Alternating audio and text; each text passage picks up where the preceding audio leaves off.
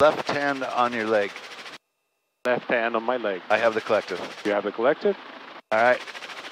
Let's do a takeoff. Okay. Very slowly, we're going to start to creep forward. Very slowly. If the skids touch the ground, well, as they do, they touch the ground. We're just going to keep it going. We want to push forward. We want to push forward. There we have our transverse flow. And now we're going to push for our ETL, which you already gained. We're still in ground effect. There we go. And we want to keep it going. Keep it going. All right. You can have your collective back. I have collective.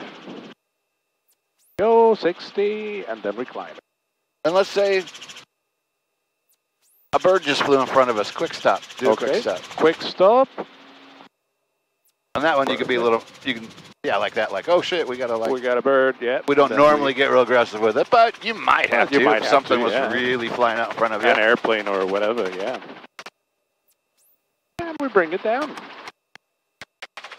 When you feel the pressure to fly, but know the right decision is to stay on the ground, hit the hogs, no-go, and live to fly another day.